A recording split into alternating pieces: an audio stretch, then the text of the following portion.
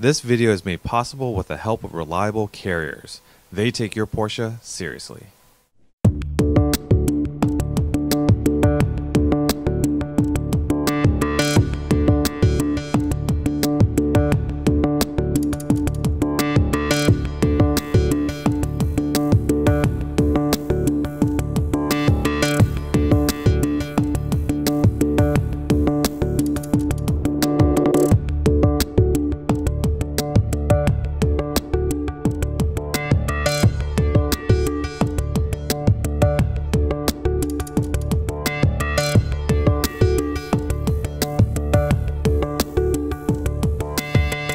Welcome back to Eastvale, California. We're here at the Porsche Training Center. Behind me, the talk of the town here in LA, especially after the LA Auto Show release, we have the new Taycan. And just for image sakes, just take a look at this caliper. We're gonna talk a little bit about the parts, the components on this vehicle. How much of it is still your traditional car? What's new when it's become so electrified? And with us today, we have Lukas Kraemer, complete vehicle manager of the Taycan line. Thank you for joining us. You're welcome. All right, so let's just start here. We'll do a walk around. 10 piston caliper. This probably has more braking power than my 996 in this one rotor caliper setup. It's fast, so it needs to stop. So tell us a little bit about the braking system. Well, first of all, it's an electric car, so it has regen braking system.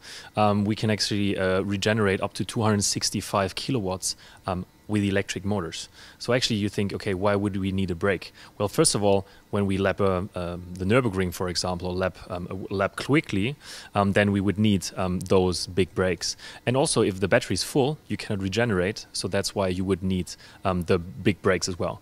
This one is the Porsche surface coated brake, standard in the Taycan Turbo.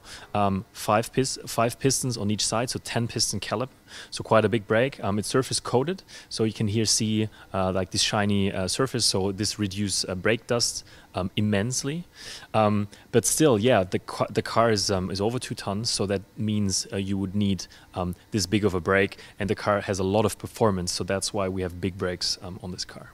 So with the Taycan, is it still 3 levels where you have the standard steel brakes and you have this one, and then you have the ceramics as well? Exactly. So the Turbo S comes with ceramics, the Turbo comes with PSCB, so surface coated brake, and the 4S has normal steel brakes with then red brake calipers.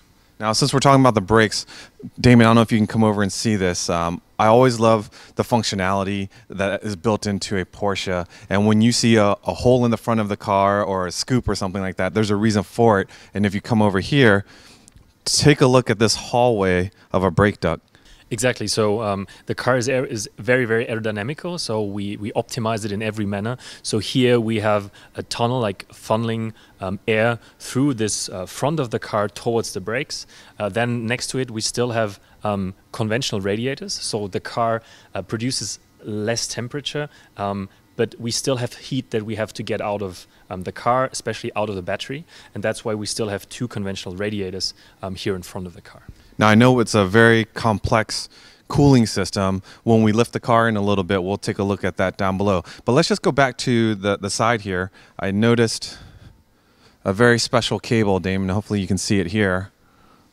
Orange in color. And I think most of us know that's like beware, right? So tell us a little bit about that. Exactly. So where is this coming from? So here on top, you have the charging plug.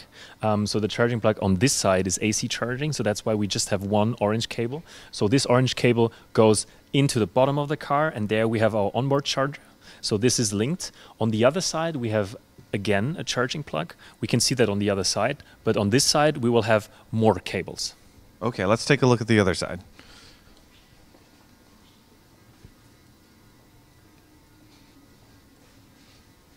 Perfect. So here you can see it with the camera. You can see 3 cables. So why 3 cables? On this side, we can charge AC and DC. So AC is the small orange cable, and on the bottom of it, you see 2 big orange cables, and those are for the 2 DC plugs for DC charging.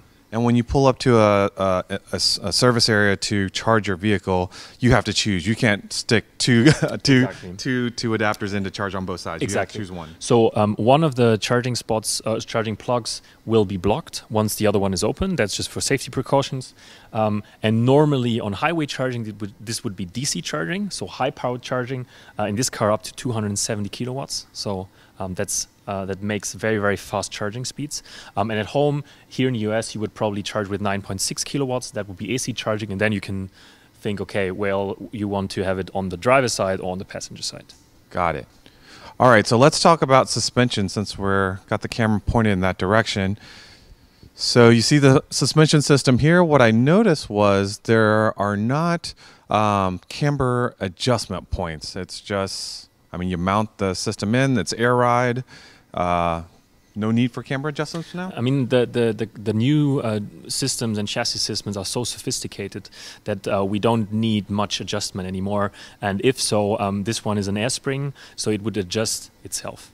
So that means this air spring is actually derived from the Panamera. We re-engineered it. We kind of like shortened it because the car front is so low.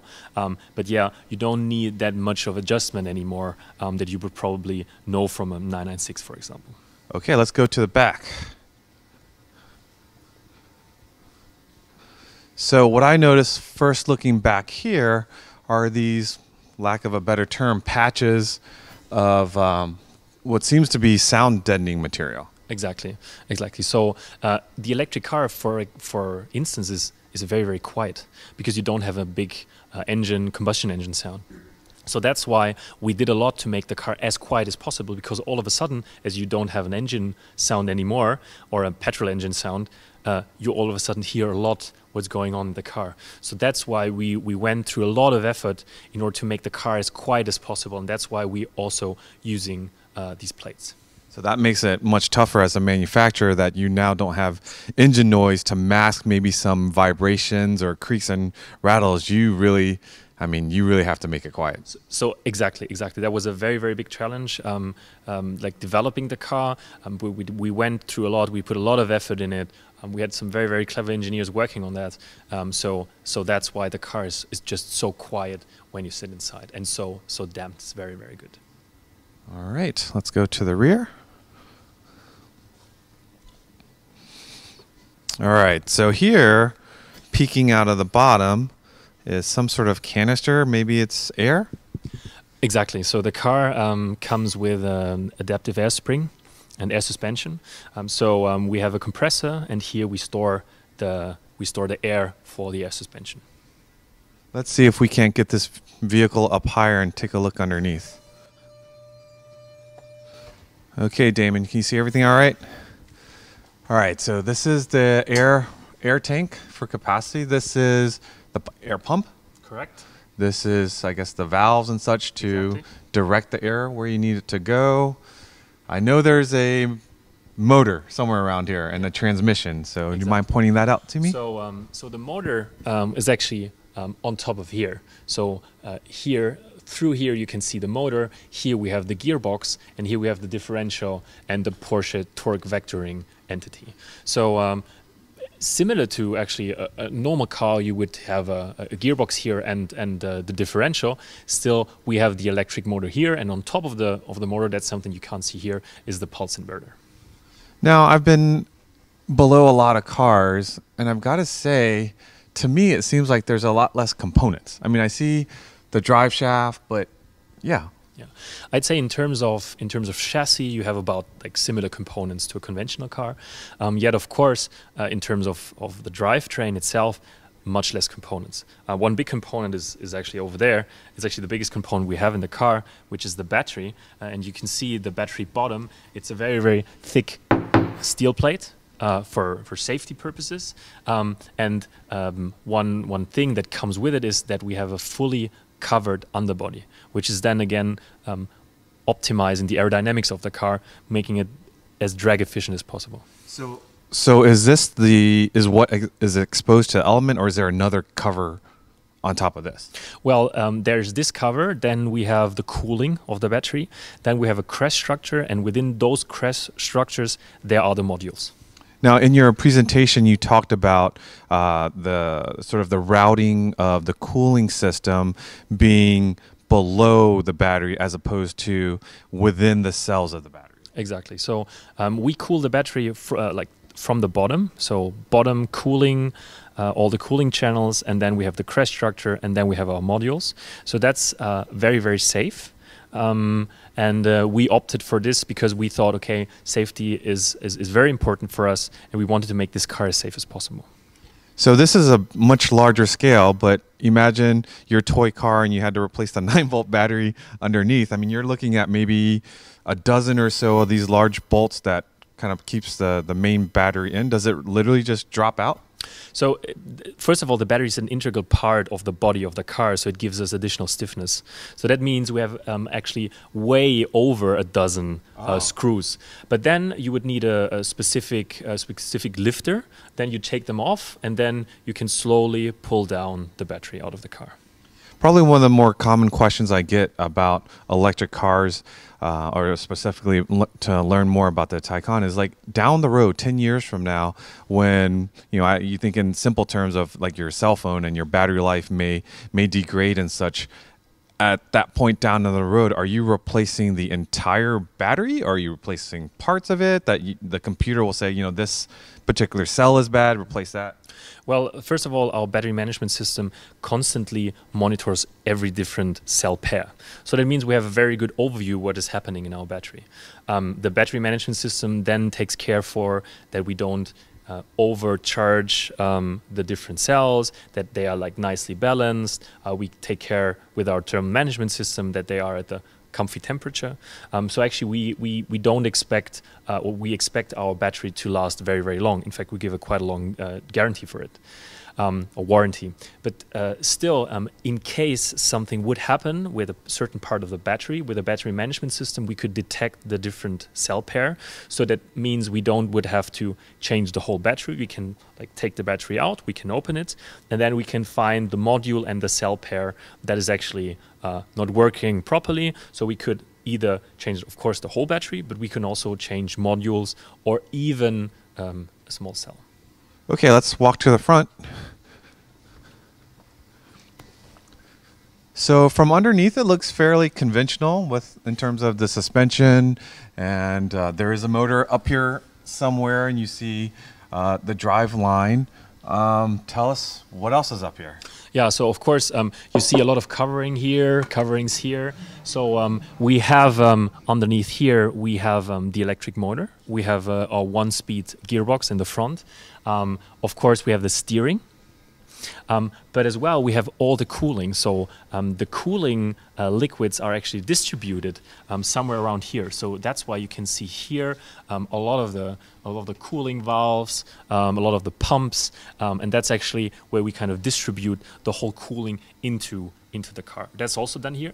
Why is a lot of cooling also here? Because here we have the charging entities. We have the onboard charger, we have the DC-DC changer, we have the high voltage booster. So that's why here we again need some cooling, and that's why we kind of like distribute everything here.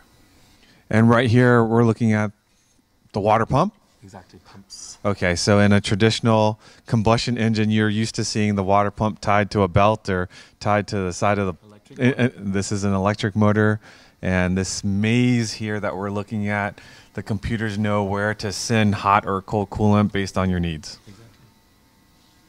Very interesting. All right, let's see if we can move out and take a little bit. I know this car has the interior removed out of it, which is, I don't think anyone has seen before, so let's take a look at that.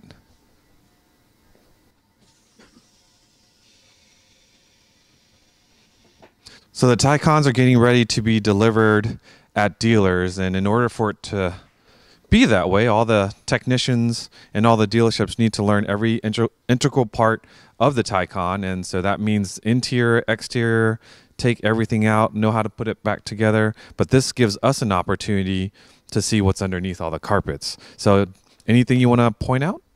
Yes, for example, here you can see cutout parts of the battery.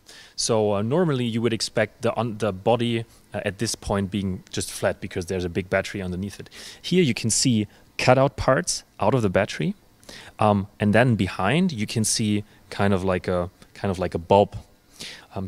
That's why we came up with a very clever idea of changing the battery so that the people in the second row can sit very comfortably. So that's why we have those cutout parts of the battery called foot garage, and here you can lower your feet into and sit very, very comfortable. However, of course, therefore we have to kind of spend battery modules, and those battery modules are then here in a second floor. That's what you can see over here. That's our battery modules. And actually here, you notice there's a tunnel. That's an additional module that we just flipped by 90 degrees. So when you displace the batteries, which you could easily do, just make it straight across, but you gave it a foot garage for comfort, and now those batteries or those cells would have to be moved somewhere. Correct. And so you're utilizing the space under your knee. And I was very surprised to see that this car still has a traditional tunnel. Yeah.